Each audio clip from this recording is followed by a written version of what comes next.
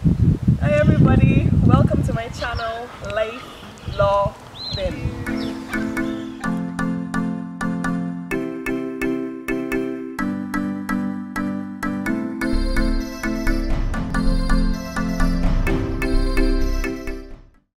Hi everybody, welcome back to the channel.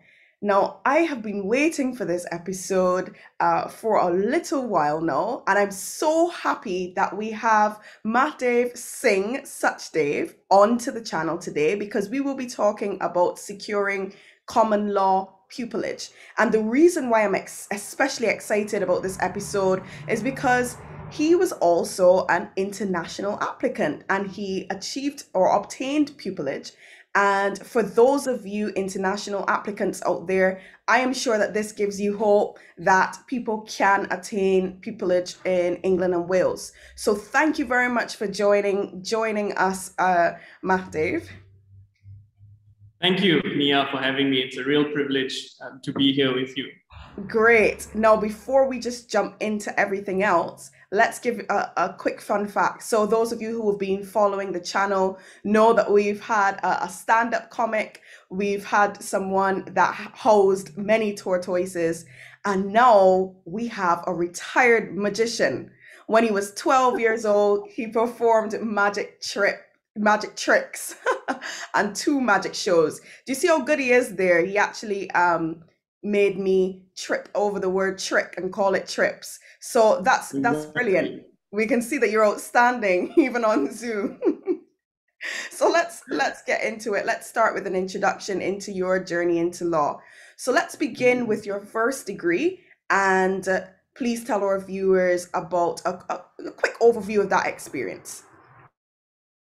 I've got a first degree in law itself. The interesting thing about it is that I completed half my degree in Malaysia, where I'm from. So I did 2 years here, and then I transferred to the University of Leeds in my final year. The reason why this was the arrangement is because universities in Malaysia do have partnership programs with a number of universities in the UK, and they offer a different combination. So you can do a year in Malaysia and do 2 years in the UK, or do 2 years here and one there later. And financially, that was the best option, to do 1 year in the UK. And then I stayed on to do the bar course there. So during my time studying my law degree, at least in Malaysia, I spent half that time studying the Malaysian legal system, and then the other half, the English legal system. And that, I think, was the fun, interesting thing, because it was two jurisdictions at all times. You see that even that is super valuable to bring to the UK yourself as an international applicant because it's almost like you have intricate knowledge into dual jurisdictions. So I must ask you then, what I know that partially prompted your move to the UK to pursue law, but is there Yeah. anything else that inspired you to move over to the UK? Well, the history of our country is that Malaysia was colonized by England all those years back. And so our legal system in Malaysia is fashioned after the English legal system. And so it already is a very common process in Malaysia for law students to to study in the UK, or to spend at least a year in the UK completing their law degrees if they have access to do that. And so because my family was able to support me for 2 years, it seemed like a natural step to take. So there unfortunately wasn't an inspiring story behind it. It was just a natural and instinctive decision to make because I had that support. No, I think that's inspiring enough. I know for a fact that Barbados and many other Caribbean islands were previously colonized by England, and we follow the same common law system. The law is very, very similar. So it's quite Yeah, natural and easy to make that transition. So I completely understand. Now, in terms yeah. of cultural differences, did you find adjusting to studying in the UK quite difficult? And if you found that you had to make adjustments, do you mind describing that for us? I don't think I struggled in terms of a difference in academic culture. Rather, I think I enjoyed it a lot more because, or at least given that you're in your final year, when I transferred to the UK, I had a lot more independence in deciding what electives I would take. And the contact hours were fewer, so there was a lot more time spent just reading around the areas of law that I was interested in, more time spent thinking and writing. So I think I enjoyed having that flexibility as compared to maybe in Malaysia initially, where because you're studying the hard core subjects, that meant that it was a little bit more rigorous and rigid. But I do think in terms of adjustment, it was more social that required a bit more adjustment because, you know, I was coming in my final year and I'd already spent 2 years of my university life developing really close friendships, and then having to abandon all of that to move across the world and restart in your final year. That was not something I was prepared for, because the law degree itself meant that the entire 3 years would be assessed on that single year in the UK. That's how I would get my qualifying law degree. The first 2 years would have no bearing whatsoever. So it meant that making that move almost instantly, I had to be on the ball with my dissertation, with adjusting to living in the UK, whilst balancing the demands academically. So I struggled a bit initially to find that friend group which I would gel in and be comfortable with. And that also meant mental health difficulties followed soon after. But I was able to get the support I needed, and family and friends back home were very supportive. So that aided the initial adjustment that I had to go through. And that's something that a lot of UK domiciled students and persons don't really recognize. International applicants tend to struggle with their mental health, uh, basically because we literally move our lives away from our friends and families and our traditional support systems and Yeah, start to forge new paths. And while doing that, we still have to stay on top of our work demands. We still have to stay on top of any pro bono initiatives in order to enhance our CVs. And we still have to be mindful of home office regulations because yeah, as much as you might want to take a break, sometimes it just doesn't permit it with your leave. Things like the no detriment policy, and persons who are avid watchers of the channel will know that I spoke about that as a potential hurdle. We just can't click pause because we have a timeline and a time frame to do everything. So I'm really glad that you spoke about the mental health challenges. It's usually seen as a flashier or a hotter topic to be like, yes, I moved to the UK and I studied yeah, there. But what people don't know is that there will be a period where you have no friends there exactly. in that space. Exactly. Yeah, yeah, and you're absolutely right and spot on with identifying the problem. Because usually that move itself is viewed as a very privileged um, journey, and that you should always be grateful and you're moving to greener pastures. And so you should always have a good day when you're in the UK, but that isn't always the case, because if you're alone, if you're not used to the temperatures, if you're not used to the food, these things that we generally take for granted on a daily basis, that now has a significant impact on how you feel and how you think. And all of a sudden, because of your nationality, you can't let that affect your academic performance, as you put. So that is a constant struggle, I would think, to go through. Absolutely spot on. Now, I know you would have did the bar course as well. So do you mind providing us with a brief overview of that experience? Well, the bar course itself was where it really crystallized in my mind that I wanted to be a barrister, but more so that I would be good enough to try and secure pupillage in the UK. And the reason why I say it was only at this stage that it happened is because when I first applied for the bar course, I also applied for scholarships from the Inns of Court. And I had attended a scholarship interview where in that interview, which was about 20 minutes long, 5 or so of those minutes were spent talking about my visa status. And that really put me off internally, because I realized that what should have been a very administrative discussion suddenly got, meshed in together with a discussion about my merit. And I knew UK domicile students or British citizens would not get asked those questions because there isn't a question of you leaving the country.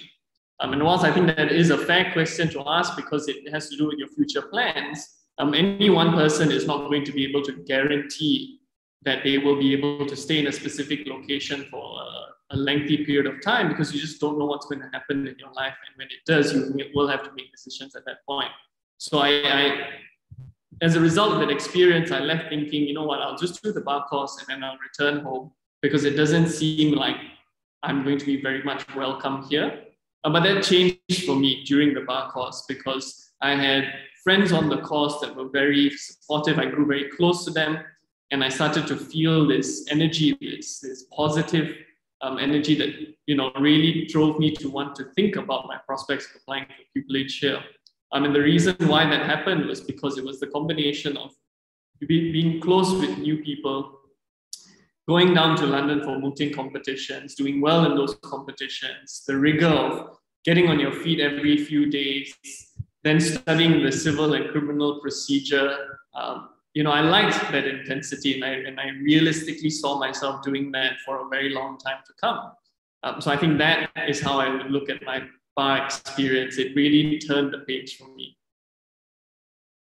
I really like that story because I think it's not really discussed a lot that international applicants have to justify to themselves first why they want to remain in England and Wales, because you will be probed about it. And although you think, you know, other persons wouldn't be probed as much as you will be, you have to know, I have to justify this because it seems as though there are additional hurdles. Not seems as though there are additional hurdles that we have to overcome, that UK domiciled people will not have to overcome. And we have to satisfy the pupillage panel, for example, that you are here to stay and that you do want to make a solid contribution to the Bar of England and Wales. But I'm happy that you found that positive support group. I'll say shout out to our internationals in the English Bar group. I'm sure that that's a source of inspiration and positive support for other people. Which we're both a part of, people. So if you are international students or applicants, please do join us. Now, I know you spoke about mooting and being on your feet, etc. Do you think that you can outline for us any work experience, whether legal or non-legal, that you think aided your pupillage applications?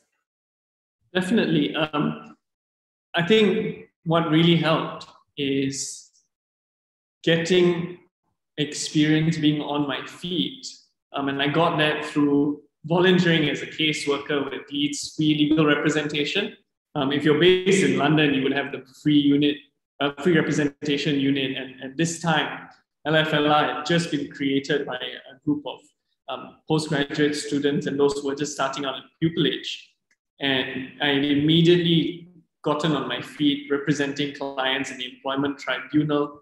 And the thing that I'd say is that there isn't a better way to prove that you can do the job and that you want to do the job by doing the job itself, because this experience led me to do that.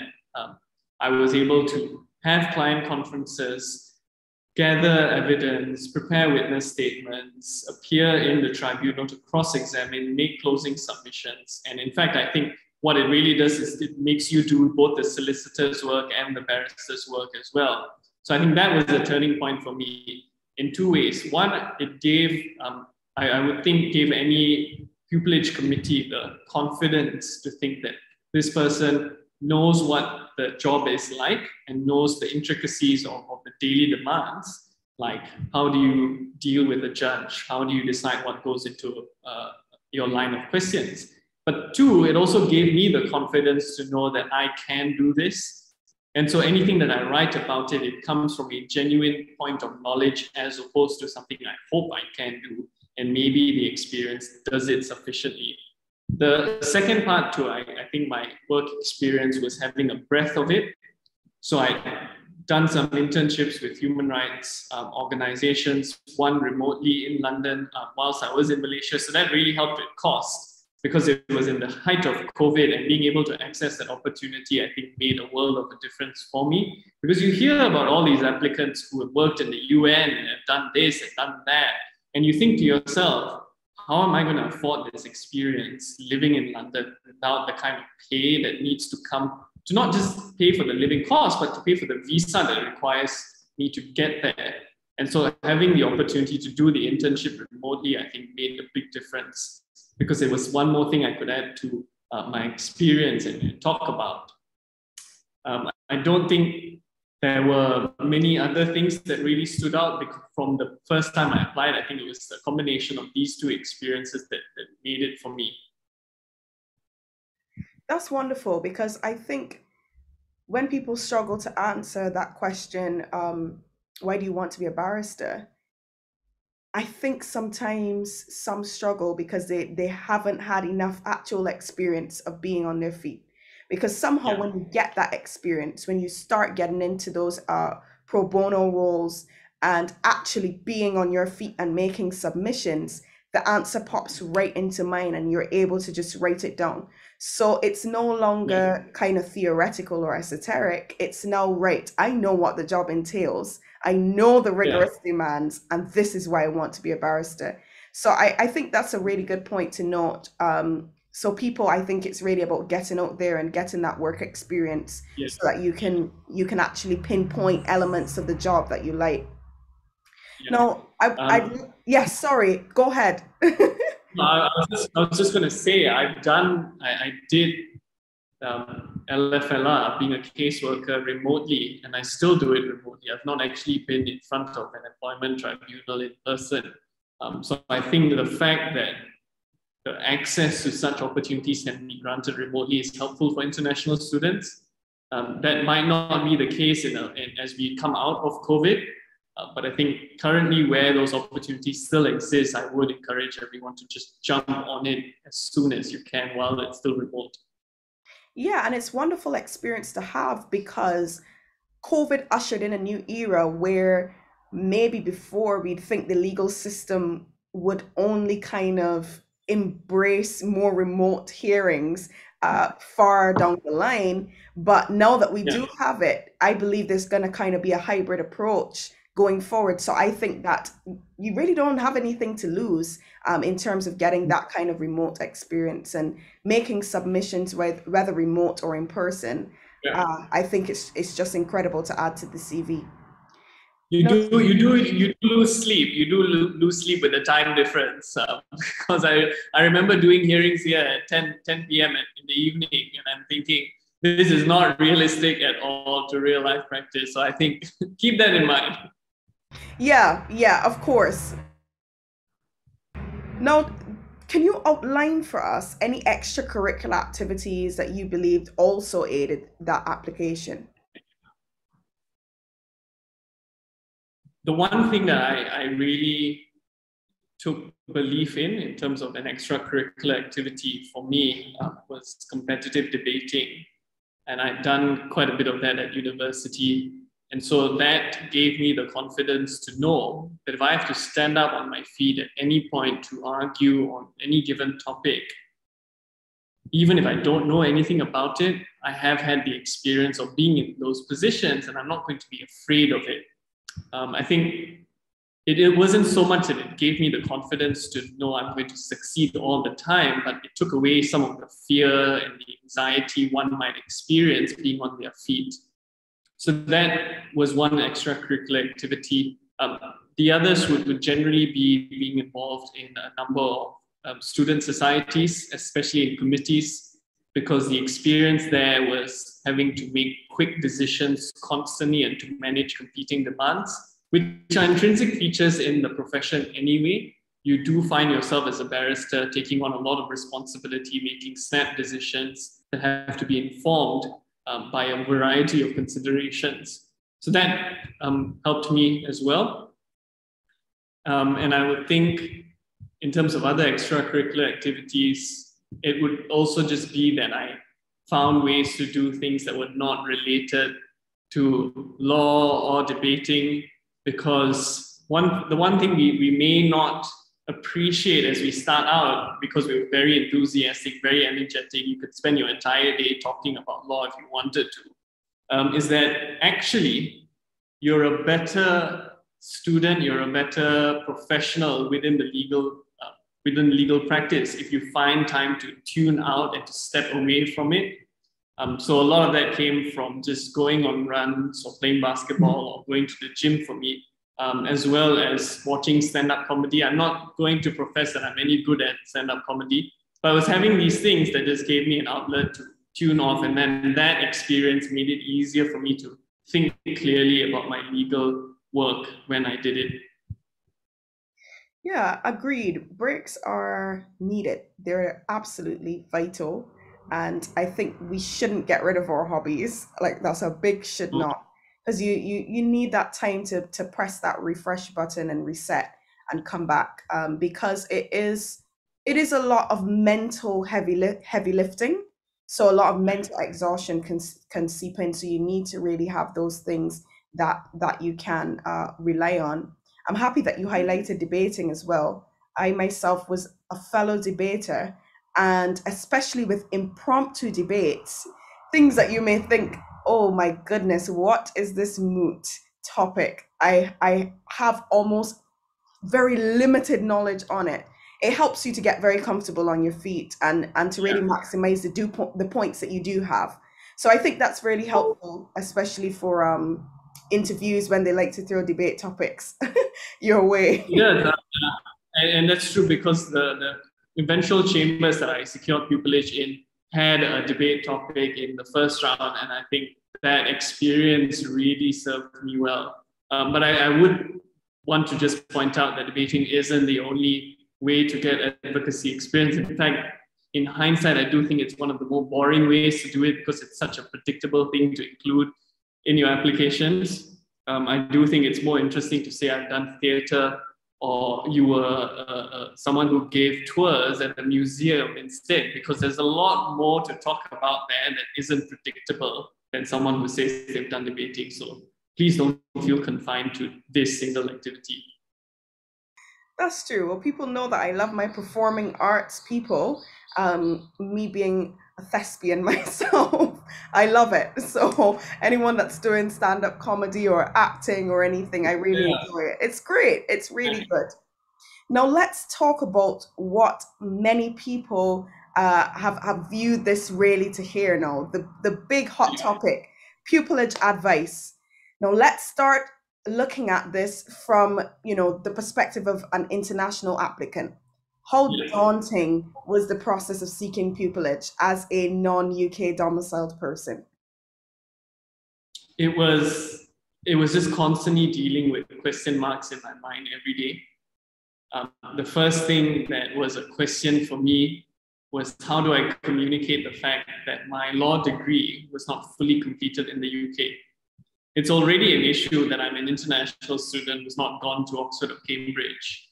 Then I've not spent 3 years at a Russell Group University. I've in fact only spent a year at a Russell Group University, and I wondered whether this would have a bearing on it, because anytime I looked up people from different countries who were practicing barristers, they've all lived in the UK for a number of years, they've all been to Oxford or Cambridge, or they've done completed masters, and I didn't have any one of these things. So that was a big question mark for me. The second thing that really stood out is this unspoken assumption. No one really says it, but everyone thinks it. And that is, if you're an international student, the question mark is, when are you going to go back to where you came from? When you're returning home, where is home for you when you're going back? And so what I started to feel, or the impression that I got, is that I would be asked about the fact that I'm not from the UK. So why would I be interested in practice here?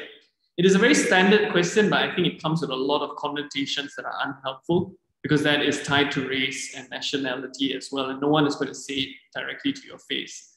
The one helpful thing I got to this, and that really dispelled this difficult assumption I had to reckon with, is a piece of advice my mentor gave me. She said, what is the difference between you leaving and returning to Malaysia and another barrister leaving that set of chambers and moving to another set of chambers. You're both leaving.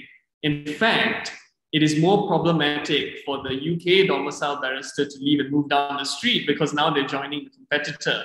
You're not going to be part of the competition if you're leaving and returning home. And I thought that makes so much sense. So why is it do I have this question that sort of gets splashed out in many different ways all the time? So that was something I had to reckon with. I also had to find out what the visa restrictions would be. And this meant that when I looked through chambers' websites, and it's now fashionable for every set of chambers to have a diversity and inclusivity statement, I would look at the characteristics they said they would not discriminate against. You'll see that they won't discriminate against race, but nationality is not included in that policy. And of course it wouldn't be because it's not a protected characteristic under the Equality Act. But you would hope to see that they wouldn't discriminate against nationality because silently it gives you the reassurance that if you apply here, that's not going to be a question mark in their minds. So it was all of this working in the back of my mind and then thinking, what if I don't have enough time in the UK because of my visa to gain experience that I can speak about here? Because if I return home to Malaysia and my legal experience begins to be geared towards my time in Malaysia, then it increases that initial question even more. You've gone back to Malaysia, why would you come back here? Your experience is not immediately relevant here. So I think these are the different factors that played in my mind and worked as, I think, hurdles that I needed to deal with. I'm glad you highlighted the visa issue because many people don't know that we actually can't apply to all the chambers we may want to apply to because they actually don't meet the threshold that the Home Office demands of us in order to for us to get our Tier 2 visa. So actually, the pool is actually more limited in terms of accessing chambers for international applicants. There definitely are chambers that I have seen or that I have a mini with, and I have to just say, okay, I can't apply to you for pupillage. And I mean, I do encourage people to write to chambers and ask them a question about it or let them know your position. I've had a positive and I've had a negative response. One chamber didn't know. Some people genuinely don't know, and they're willing to fix that. And to me, that shows, I want to be a part of your chambers because you're quite progressive in your mindset. You can accept critique and you can understand, okay, well, this isn't working. Let's fix this so that we're lobbying to a more, equal kind of base and improving our diversity. Another set just said, well, basically, I'm trying to put this as politically correct as I can. This is an issue that you need to take up with the Borough Council. We adhere to whatever the minimum threshold is for the purposes of minimum wage. But if there is any other minimum for international students, I'm sorry, refer to the Borough Council. And that's fine. That's fine, but I rather ask that question because at the back of my mind, I don't know, can't speak for any other person or any other international applicant, but I'm mindful of certain things and I just don't waste my time sending an application there. Because if you send an application there and you do get through, ultimately you're wasting chambers' time and your own time because you can't demand that they're going to increase that minimum offer that they put forward. So I'm just stating that, as one of the biggest hurdles that some people might not even have in mind when approaching this process.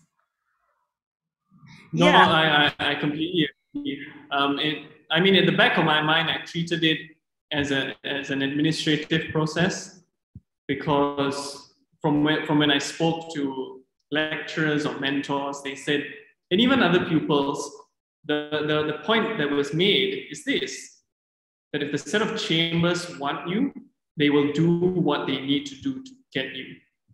And I'm glad that's true from my experience, and they've been very supportive thus far about assisting me with my visa application. And that may not work for you. So I'm glad that there's a bit more discussion at the moment of reaching out to chambers and clarifying the position. My personal experience was just to leave it for when that needed to be raised as an issue. Because if I went to an interview and a set of chambers appeared to not know what the visa requirement was or would want to make that decision instinctively on the fact that they've just not dealt with this, then I don't want to be there. Because the set of chambers I'm going to go to will take that interest and will want to find out these things. Yeah, because ultimately, I think we as applicants can't shortchange ourselves. You're interviewing chambers just as much as they're interviewing you. You need to be happy that that will be your professional home. And you don't really want to go someplace where you start off feeling a bit uncomfortable and a bit unwanted, even if that's not their intention, you know? Um, I'm glad that we highlighted the hurdles. Are there any other additional hurdles that you think pops to mind that international applicants face when seeking pupillage? I think for me personally, it was just not knowing who I can refer myself to. Who do I compare myself against? Who has got a similar background to me that I know has done it? So that gives me the confidence to know I can do it as well. There are other Malaysian barristers, but they've come into the profession at a very different time with a very different background, and it was hard to draw those similarities. Even when I could speak to other international applicants or pupils, they come from different countries and their experiences are also vastly different. So I think it's important to highlight that as an international applicant, if you're applying now and you don't have anyone that's just come before you, it can feel like a lonely experience because you're constantly questioning whether your background fits the average chamber's profile. Excellent point. And just to add on to that, it really does show you that equality and diversity actually hinges on what people can see. So Exactly. if you want to put yourself forward, sometimes you say, well, let me just do some research. Are there any people that look like me? Are there any people that share my background? Okay, if there's no one that looks like me, heck, is there anyone that's there that's from outside of the UK that I actually think I can stand a chance? So I think that's very, very important. It goes beyond the equality and diversity webinars and talk shops. It's actually, can we see what's represented or what's professed to be represented? Now, exactly. And if I could just add one more point to that to close this off, is that if you read the Bar Standards Board's PPTC roundup that they do every year, almost consistently the split between international students that do the bar course, they stand at least at about 49% of all PPTC students. And yet a lot of the diversity discussion is geared towards perhaps only those who are domiciled in the UK, which is important because there are also systemic issues within them.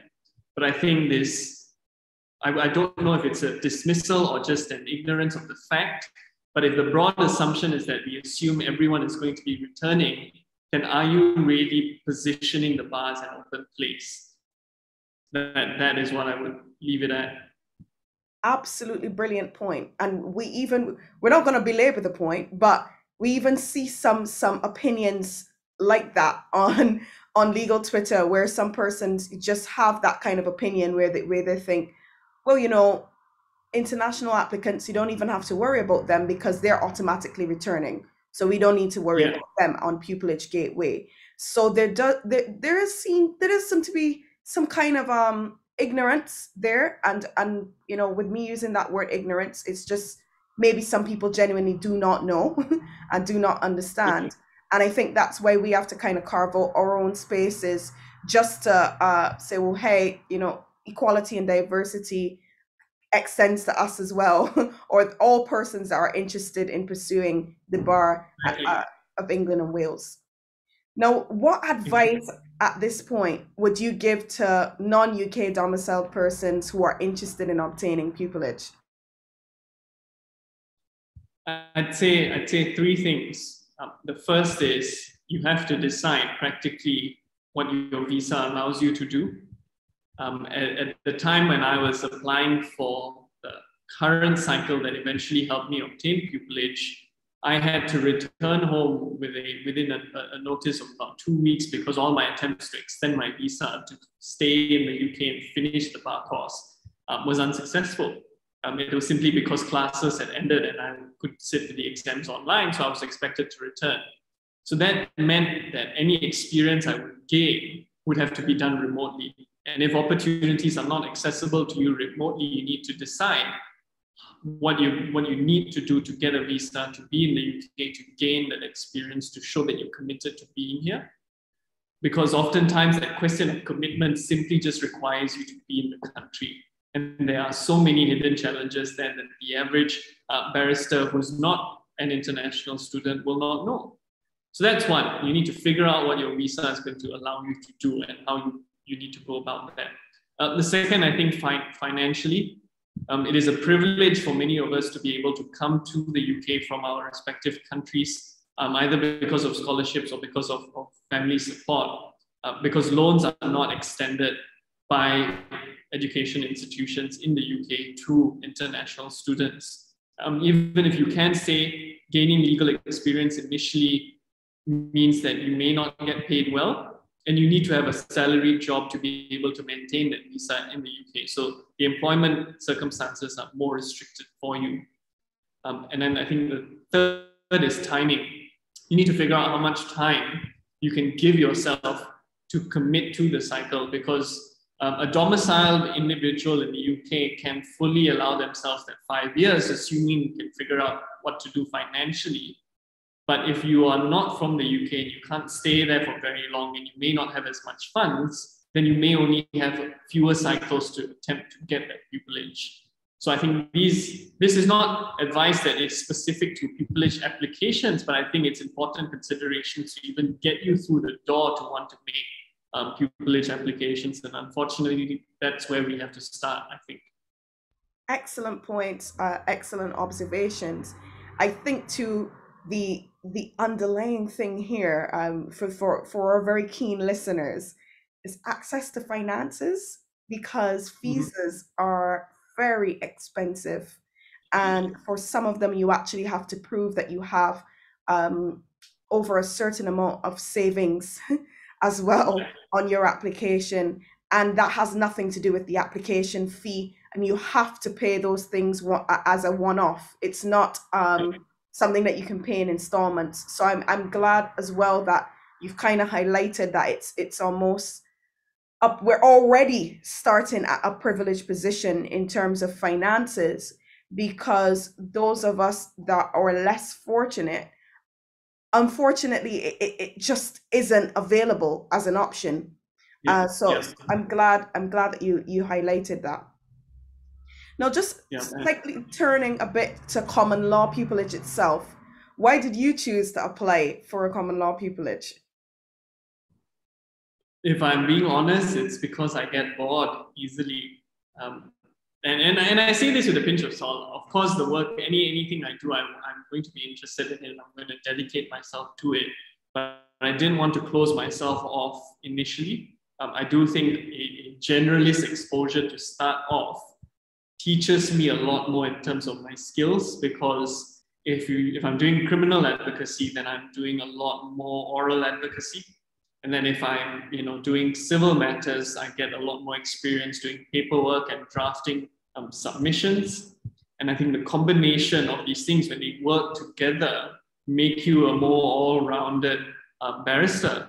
And I also think the law is fluid. You can enter into an employment here and deal with an employment matter and have to be very aware of human rights and have to be aware of civil procedure. You can go into a criminal case and require that same rigor to deal with numbers if your case has that. So I think that's why I wanted to go into a common law pupillage to start off with, because that generalist grounding is going to give me the skills I need to specialize later on once I'm more certain and more informed of that, what that future looks like. What kind of experience should persons seeking a common law pupillage have on their applications? I think to be as very broad brushed as possible. So in my background, I made sure to get some experience in firms that specialize in commercial law.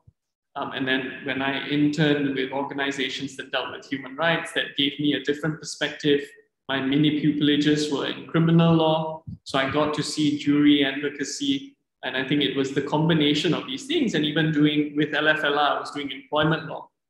So what that does for my application is two things. Number one, it shows that I am fluid in my ability to do well in each of these fields based on the experiences that I put forward. And number two, it also confirms to the pupillage panel that I can be trained easily because I'm not rigid in my understanding of only one practice area, and that I can pick things up quickly enough. So I think that's how I think it helps the application. I think that definitely sounds like the best approach. Now, could you provide some top tips for the written stage of the process? Yes, I have three tips. And I think from there you can guess one of the tips, and that is to be structured and succinct with anything you put forward. But I'll come to that as a second tip. The first tip, I think, is to take a step back and really ask yourself this. Applying for pupillage is not really a question of what I can do to make the best written application, but what you can do to be a good barrister. Because you have 5 years that you are going to try and secure that pupillage, and you need to think about this process as a long-term one. We often think of it as the longer I need to take to try and get a pupillage, the more disadvantageous it is for me. But actually, if you think about it from the perspective of what you can do to become a good barrister, then you are using that time to gain experiences that will develop your skills for when you get pupillage, not if you get pupillage. Because it adds up, such that a person who's spent 4 years doing paralegaling experience, working in different regulatory organizations, is going to be able to start at a more experienced point, having worked 4 years compared to someone who's maybe fresh out of university and has secured pupillage. Maybe they've got more years to get on their feet, but you've got a lot more experience. So I think as a mental model for approaching written applications, it's to ask yourself what you can do to be a good barrister first. The second, if we now begin to zoom into written applications, is this. It is to find a way to think clearly. We write applications thinking we need to tell the pupillage panels everything about our lives because we don't know what's going to stick, and volume is going to help. But if you think clearly, you can really narrow in on each experience you have and decide what is going to be relevant and what is not going to be relevant. And thinking clearly takes time. So the earlier you start, the more time you have to think through the answer you're putting forward. So give yourself time to think.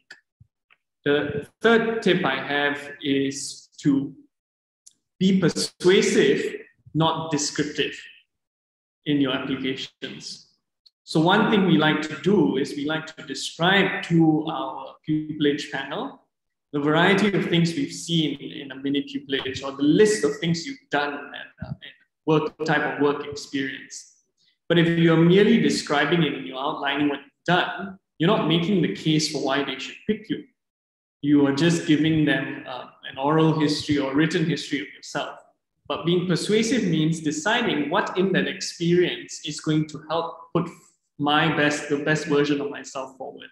What in that experience is going to communicate the most relevant skill, and how all of that is going to tie in together. So if you're being persuasive, you also look at the written application as starting from the moment you detail your work experience. Because if I've written something in that work experience, I want to make sure I either expand on it in more detail in the Q&A, or I touch on something else that I've not included in the written experience so it does not become repetitive.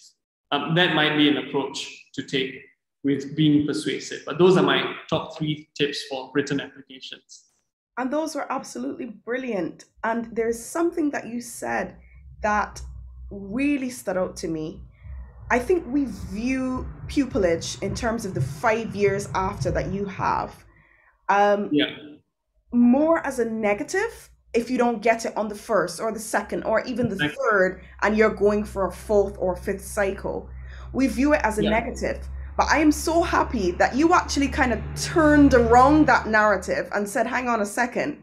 It's not a question of if you're going to get pupillage, it's when you're going to get pupillage. And actually, those 5 years are actually allowing you to accumulate the experience you need to be a very Exactly. effective barrister.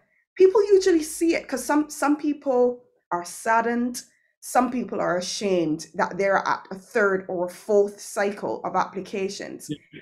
But I think what you said there literally needs to be blasted on every social media platform Yeah. for all legal audiences, because we need to kind of eradicate that kind of shame about applying 2 and 3 and 4 and 5 times, or even Yeah. applying for extended periods of time to obtain that pupillage.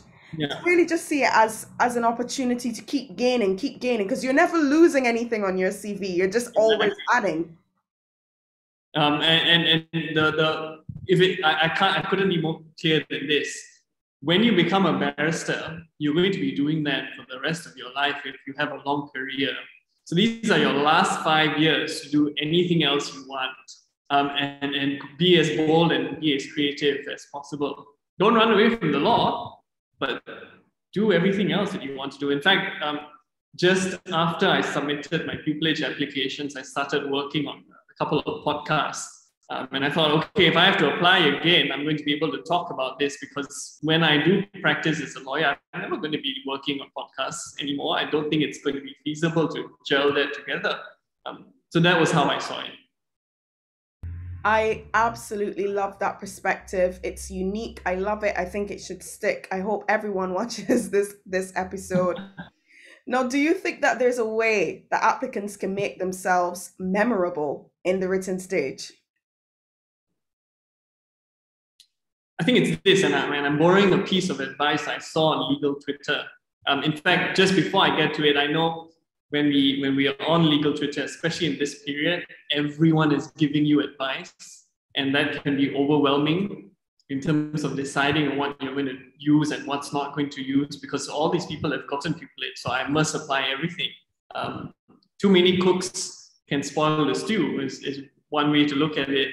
But I think really it's an exercise of judgment, because judgment is going to be a constant feature in your practice as a barrister. So you need to decide for yourself what works in terms of the advice given by other people. And it's on this basis that I'm going to borrow a piece of advice from another person I saw on Twitter. I don't remember their name, but I would credit them otherwise. And they said this: there is no template for the best candidate. Rather, it is how you put forward the best version of yourself that is going to stand out. So I think it's about just forgetting what other people can look like on their pupillage applications and just recognizing there's only one version of you that's going to exist in that application that anyone is ever going to see. So sell that version. Brilliant again. How should persons prepare for common law sets interview processes? I don't think it's very different from other pupillage interview processes. Rather, it's going to be more specific to the set of chambers that you're applying to, because each set of chambers, whether or not they're offering a common law pupillage, will have a unique interview process. So I think once you get that interview offer, the best thing to do is to find out what that interview process is. I was fortunate enough that I had the opportunity to network with pupil barristers from the set of chambers that I'll be going to. So when the interview period came around, I asked them what the process would look like. And in fact, chambers will tell you what it is. So I think once you get to that process, then you know what you need to put forward. So at least speaking from my personal experience, I knew there would be a debate topic because I'd applied the year before, and that was what I experienced. So I knew it wasn't so much about convincing them about my skills and what my CV had, but rather to just focus on putting forward an argument and doing that well. So that was an intrinsic feature in that interview process. I don't think there is anything unique to a common law pupillage and why the interview process would be different. I think it's more the chamber structure and finding out what that is. See, I asked that question because I know some people can get a bit panicked about the amount of practice areas that chambers may be Yeah. offering and trying to keep up to date with all the news that those practice areas offer. Yeah. So it's I think some people sometimes get a bit panicky because at least with one or two specialties, you kind of know, okay, all right, personal injury, Yeah. this may occur. I might have to make an application in terms of for an interim injunction or something like that. So I've just asked about it because I think some people may be a bit concerned about the breadth of the practice areas and what can be applied and what can be asked. Right. So I understand the question better now. And I think my answer to it would be this. The likelihood is that if you are applying for a specialist pupillage, the requirement for you to know about that practice area is going to be a lot higher because there's just that one practice area. But if it's a common law pupillage, then find out what junior barristers at a set of chambers are working on, because that's going to be your initial period doing that kind of work. So at least I know at the set of chambers, I'll be going to criminal and family law were a common feature in the type of work juniors do. So I made sure I understood what the challenges are in each practice area. I also think if you speak about a specific practice area in your pupillage application, be sure to know about it. So I spoke about employment law from my experience. So I made sure I knew what the specific issues were in that practice area to be able to bring that out. The reason why I pinpointed it in this way is because, as you said, it's such a broad area. How do we narrow it down? I think this might be some ways to look at it. Now, do you think that there are any top tips that common law applicants can apply for both interview stages? As in the first round and the second round interview stages? Yes, please. Well, I don't think, at least from my experience, there is a large question about the practice area itself, but more in terms of going about the interview generally.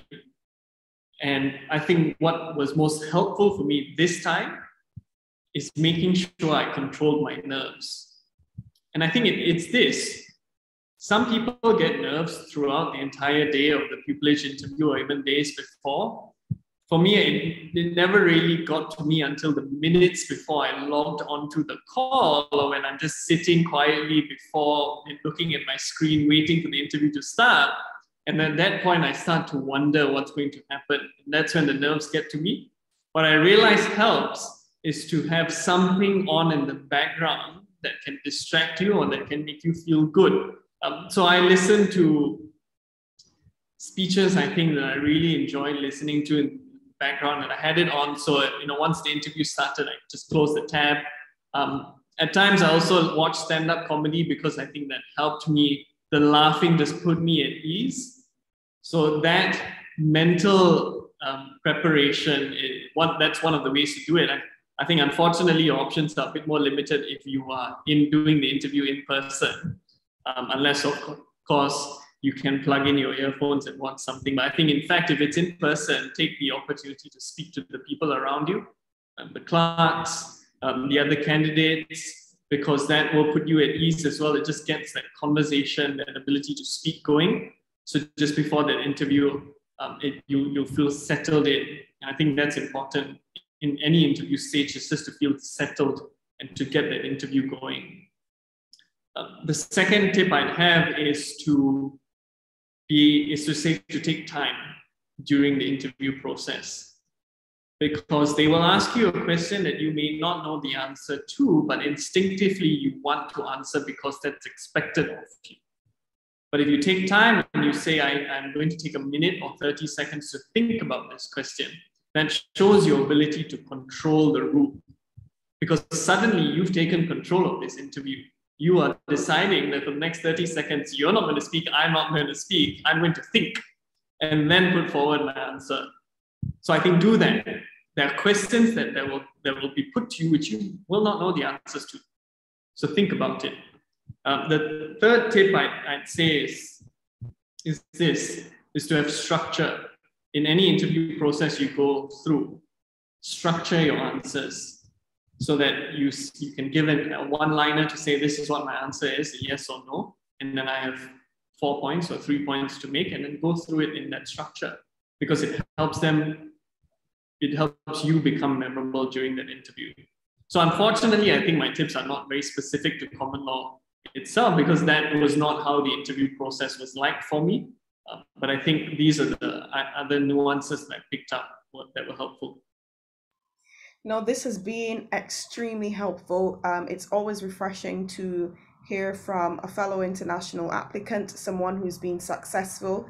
And I am really grateful that we did carve out time to have this episode. I definitely think it's going to be super beneficial to other international applicants and UK domicile persons, in terms of increasing awareness of international students' issues, and also getting them in tip-top shape to apply for that common law pupillage. So I'm super grateful, and I am so thankful that you spent some time with us today. Thank you so much for having me, Nia. No, it's a pleasure. Thanks everyone, and we'll see you on the next video. Bye guys, take care of yourself.